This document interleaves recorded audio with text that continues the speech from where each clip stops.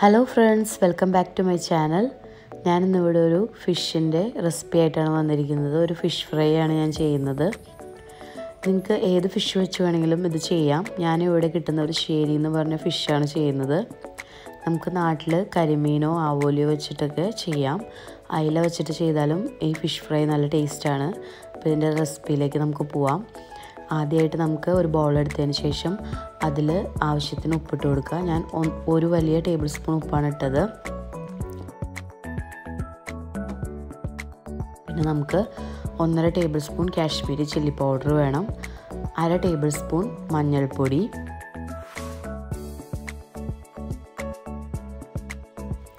ഇനി നമുക്ക് വേണ്ടത് മല്ലിപ്പൊടിയാണ്. അത് ഞാൻ 1 ടേബിൾ സ്പൂൺ മല്ലിപ്പൊടി ഇടുന്നുണ്ട്. ഇനി ഞാൻ ഇതിലേക്ക് ചേർക്കുന്നത് 1/2 ടേബിൾ സ്പൂൺ കുരുമുളക് പൊടിച്ചതാണ്.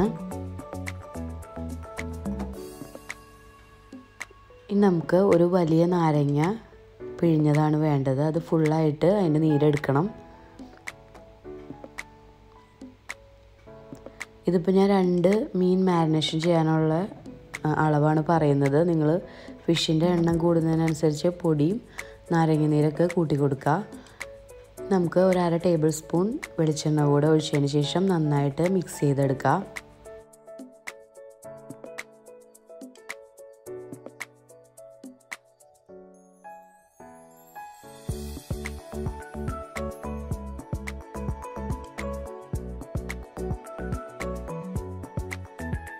നമുക്ക് റെഡിയാക്കി വെച്ചിരിക്കുന്ന മസാല ഈ ഫിഷിലേക്ക് തേച്ച് കൊടുക്കാം.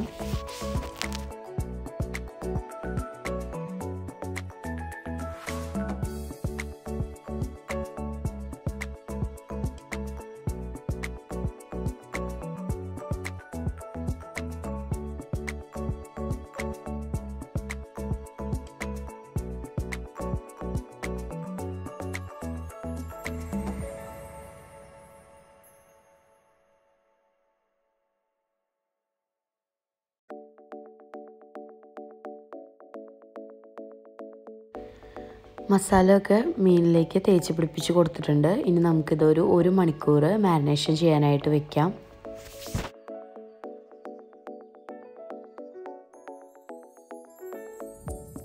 ഒരു മണിക്കൂർ കഴിഞ്ഞിട്ടുണ്ട്. ഇനി നമുക്ക് ഒരു പാൻ എടുത്തതിന് ശേഷം അതിൽ ആവശ്യത്തിന് എണ്ണ ഒഴിച്ച് കൊടുക്കുക. അതിൽ കുറച്ച് കറിവേപ്പില ഇട്ടിട്ട് അതിന് ശേഷം അതിലേക്ക് നമുക്ക് ഈ മീൻ ഇട്ടിട്ട് ഫ്രൈ ചെയ്തെടുക്കാം.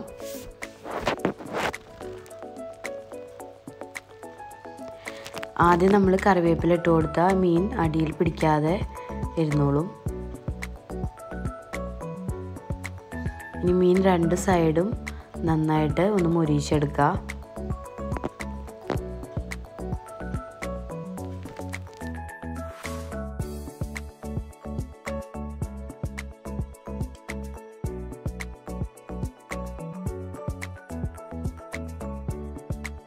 മീനിവിടെ ഫ്രൈ ചെയ്ത് വന്നിട്ടുണ്ട്. ഇനി നമുക്കിത് വേറൊരു പാത്രത്തിലേക്ക് മാറ്റി വയ്ക്കാം. ഞാൻ ഇന്നിവിടെ ഒരു സ്പെഷ്യൽ ഫിഷ് ഫ്രൈ ആണ് ചെയ്യുന്നത്. ഇത് മീൻ വറുത്തതിന് ശേഷം പിന്നെ അതിൽ നമ്മളൊരു മസാലക്കൂട്ട് കൂടി ഇട്ടതിന് ശേഷം ഒന്നും കൂടെ ഒന്ന് മൊരിയിച്ചെടുക്കുകയാണ് ചെയ്യുന്നത്. അതിനായിട്ട് നമുക്ക് ആദ്യമായിട്ട് കുറച്ച് വറ്റൽ മുളക് ഇതുപോലെ ആ എണ്ണയിൽ തന്നെ ഒന്ന് ഫ്രൈ ചെയ്തെടുക്കാം. മുളക് നന്നായിട്ട് മൂത്ത് വന്നിട്ടുണ്ട്. ഇനി നമുക്കിത് എണ്ണയിൽ നിന്ന് മാറ്റാം. ഇനി ഒരു തക്കാളി നമുക്കിതുപോലെ തന്നെ ഫ്രൈ ചെയ്തെടുക്കണം.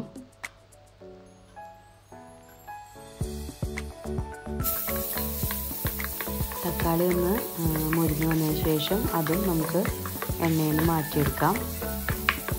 ഇനി നമുക്കിതൊന്ന് മിക്സിയിലൊന്ന് ഗ്രൈൻഡ് ചെയ്തിട്ട് വരാം. ഇപ്പം നല്ല ഫൈൻ പേസ്റ്റായിട്ട് ഇത് അരഞ്ഞു വന്നിട്ടുണ്ട്. ഇനി നമുക്ക് ഈ എണ്ണ മാറ്റിയതിന് ശേഷം പുതിയ കുറച്ച് എണ്ണ ഒഴിക്കാം. അതിന് ശേഷം അതിലേക്ക് നമുക്ക് ഈ അരപ്പിട്ടിട്ട് ഒന്ന് മൂപ്പിച്ചെടുക്കണം.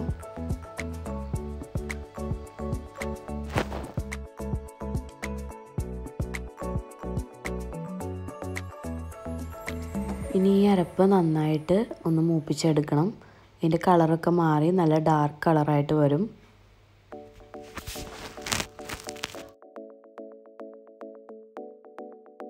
ഇനി നമുക്ക് ഈ മസാലയിലേക്ക് വേണ്ട ഉപ്പ് ചേർത്ത് കൊടുക്കാം.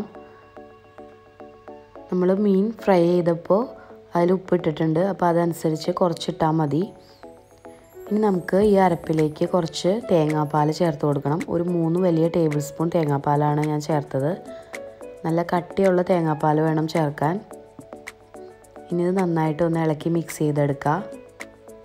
ഈ സമയത്ത് ഒന്നും കൂടെ ഉപ്പ് നോക്കിയിട്ട് കുറവുണ്ടെങ്കിൽ വേണമെങ്കിൽ ചേർത്ത് കൊടുക്കാം.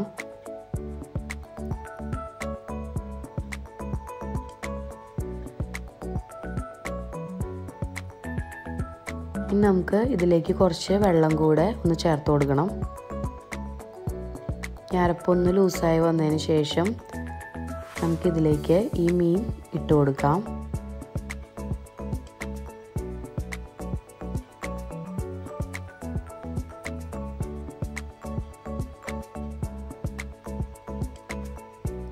മീനിട്ടതിന് ശേഷം ഈ അരപ്പ് ഈ മീനിലേക്ക് നന്നായിട്ട് തേച്ച് പിടിപ്പിച്ച് കൊടുക്കുക.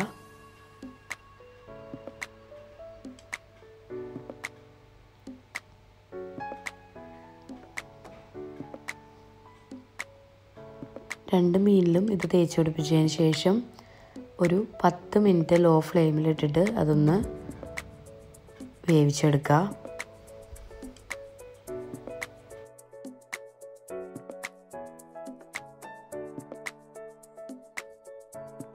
നമ്മുടെ സ്പെഷ്യൽ ഫിഷ് ഫ്രൈ ഇവിടെ റെഡിയായി വന്നിട്ടുണ്ട്.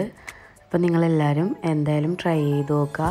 ഇത് എളുപ്പത്തിൽ ചെയ്തെടുക്കാൻ പറ്റുന്ന ഒരു ഫിഷ് ഫ്രൈ ആണ്. അപ്പോൾ പുതിയൊരു റെസിപ്പി ആയിട്ട് നമുക്ക് വീണ്ടും കാണാം. Thank you.